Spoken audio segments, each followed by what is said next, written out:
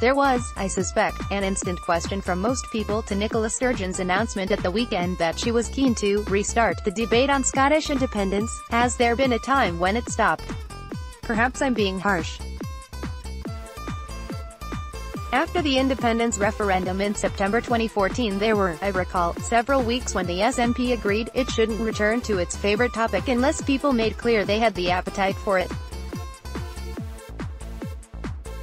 And then, to be fair, there was last summer when Nicola Sturgeon, fresh from having lost 21 seats at Westminster on the back of her demand for another referendum on independence, agreed to reset her timetable on the issue. It led to the whole of last summer being indie-free.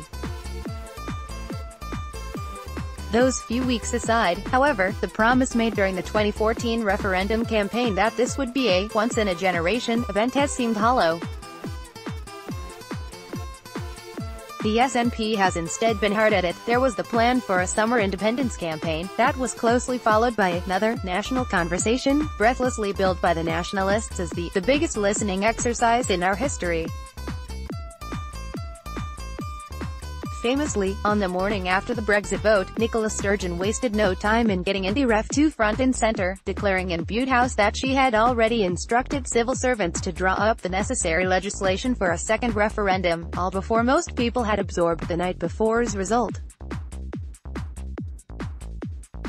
Read more, Nicola Sturgeon, independence debate to restart this week. And now, this week, we reach another self-styled step on the road to independence, as the party's long-delayed economic blueprint for independence is published.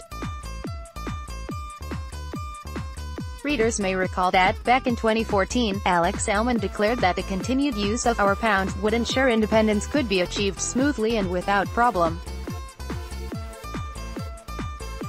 They may also remember that Scottish government civil servants were used by the SNP prior to that referendum to write a grandly titled white paper, setting out how THS could all be achieved. No matter. That was then, and this is now. It is expected that the SNP will disturb Scotland's half-term break to inform us that continued use of the pound may not, after all, have been the best idea and that a separate currency might be a better long-term option.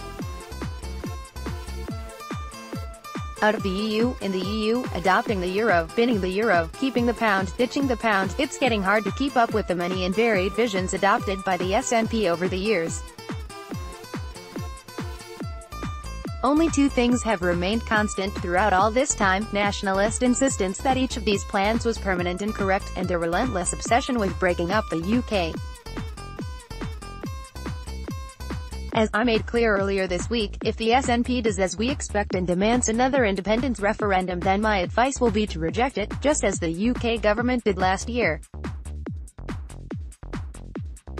So you can all see where this is going, round in circles. That, I am afraid, seems to be the long-term strategic destination of our current Scottish government. Read more, no indyref 2 on the horizon, leading better to gather figures insist, but let's not be churlish, at least not too much. Instead, in a spirit of goodwill, let me try to find common ground. There is always something to be gained by political parties offering considered analysis of future challenges. And, leaving aside the question of the Union and independence, all parties are seeking to examine how best to meet them.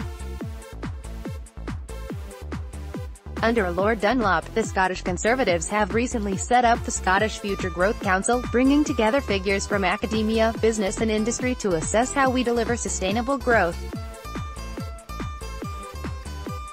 And looking at the challenges Scotland faces, it has reached some early thoughts.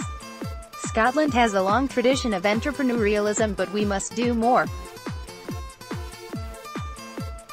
Our world-class academic research base must now be used to deliver wealth-creating opportunities. And in order to boost productivity, the group has set out 4 key areas that require urgent attention: innovation and research, skills and education, nurturing and retaining businesses, and infrastructure and connectivity.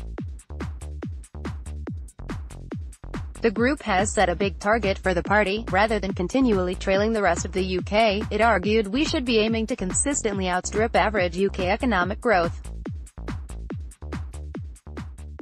We have a lot more thinking to do in order to meet that challenge, and in a speech next week, I plan to be talking more about how we get the economic growth we need.